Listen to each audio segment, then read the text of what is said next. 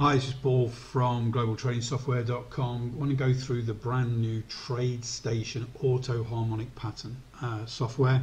Another version of it now. We've got it for lots of other platforms, but TradeStation is the next one to list. So talk through basically how we use it. So it's automatic. The software identifies and labels the harmonic pattern. So in this case, in top left there, you can see it says it's a Gartley. It colours it in red because the resulting trade is bearish. It also works out a high probability completion zone. This is zone here where my cursor is. If that harmonic pattern, the D pivot, completes in that automatic PCZ, we call it, pattern completion zone, there's a high probability that the resulting bearish trade will happen. And then we put on some fib levels for target. You can hide those if you want. You can go into studies, edit studies, and with the harmonic pattern here, you can customize a lot of things in here. So we can take out all of those labels and things like that. We can change colors, we can put alerts on there, that sort of thing. Lots of information there.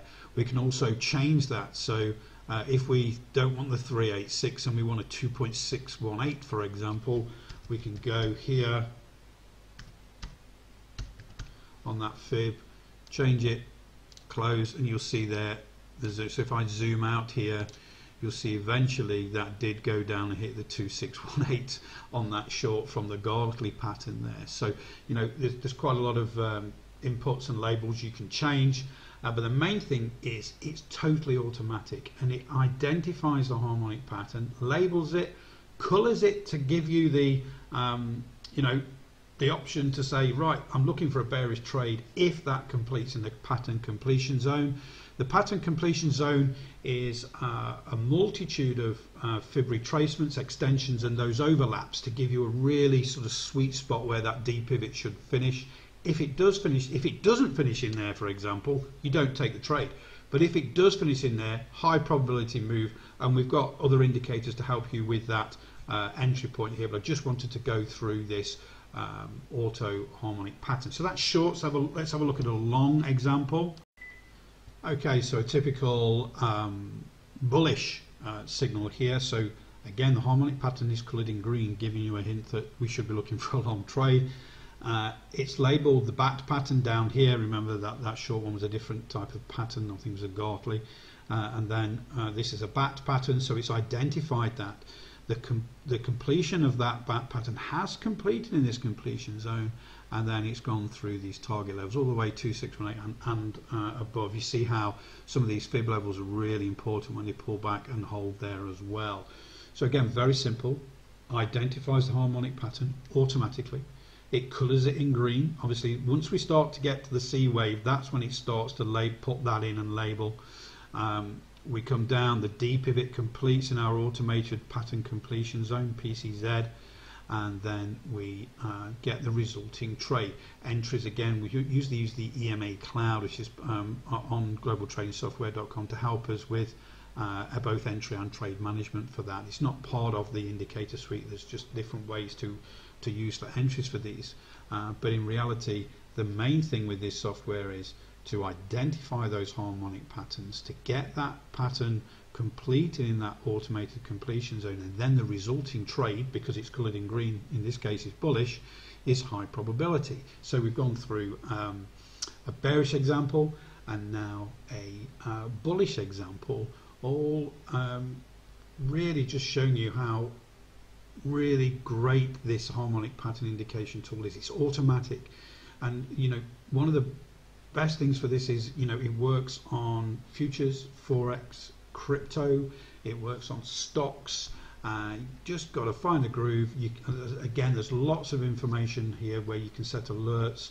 You can change those target zones if you want to be a little bit more conservative, or more aggressive. You cannot change the PCZ because that's an extremely complex calculation, and if it does complete in there, there's a good probability that that resulting trade is going to be good. So one last thing I'm going to do is look for an example where the pattern doesn't complete in the completion zone. Okay, so this is Apple on the weekly time frame, and again, a lot of people get confused when they're using harmonics in that butterfly pattern that's formed here in red, so you're looking for a bearish move, is in fact within the parameters to call it a butterfly pattern. But in reality, it completed way above our pattern completion zone. If you look here, our pattern completion zone is where my cursor is now. It completed way above. It pulled back to there, and then longer term, this is what happened to Apple. So again, this is the weekly time frame, but when you're looking on other time frames, even the 3 minute for day trading, those patterns that complete outside that PCZ are lower probability. And when you're looking at Apple longer term on the weekly, you're looking for really great trades. And obviously, in this case, the short on this thing was not a good trade, even though factually, technically, it was a butterfly pattern. It completed way out the completion zone there. So the resulting bearish trade wasn't a great trade. Yes, intraday it would have been reasonably good, but in reality, longer term, when you're looking for investments, you're not going to be looking for the shorts there. And in reality, it comes back down. This is really, it's a normal pullback. And when you're looking at Elliott waves, that's probably a wave 4, and then it goes on, or even a wave 2. So it just gives you that ability to walk away from those short trades or those long trades when it doesn't complete in the pattern completion zone. Hopefully that helps. So these indicators are there to get you into high probability trades, but they're also there to stop you getting into trades. Without this, before, when people were manually drawing harmonic patterns, they would have seen a short trade there and would have continued to go short.